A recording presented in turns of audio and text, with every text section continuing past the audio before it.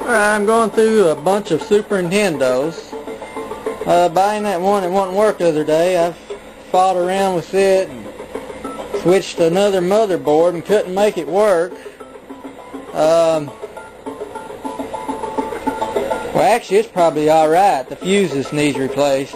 But I got this motherboard, and I've fought that shit for I don't know how long.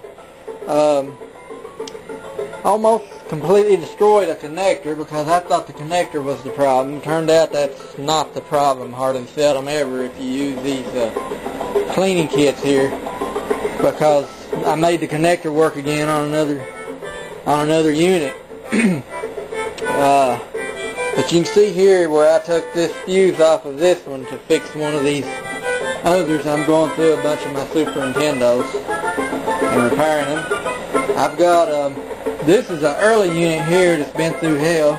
Stuck the cleaner in it, turned it on, works perfect. This is one of the heavy units, one of the early units that's got the separate sound box here in the back. Makes the unit a lot heavier. I know I've got one more of those in there, these early systems, maybe more than that, because I've probably got about 5 or 6 more systems than what you see right here. But yeah, anytime you see one of these discolored Super Nintendos, most likely it's going to be one of the early units that's, well, actually this one's 14,265,508. You can look on the bottom and tell too, because it don't have the little number at the end squared in the box. If you want one of the early units, that is.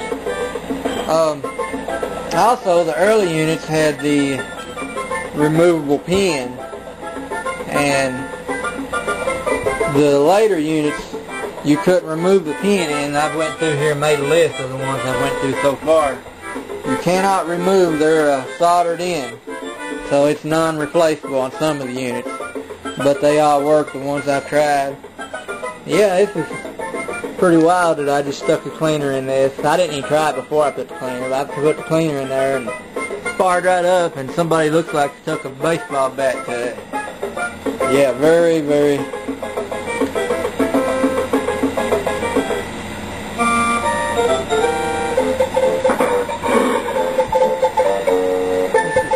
Stage or something. I just ran out there to show you the control port works. But this fuse on these Super Nintendos, there's a fuse right here that is 99 out of 100 times the problem, most likely, because this is bad. All you gotta do is take your multimeter.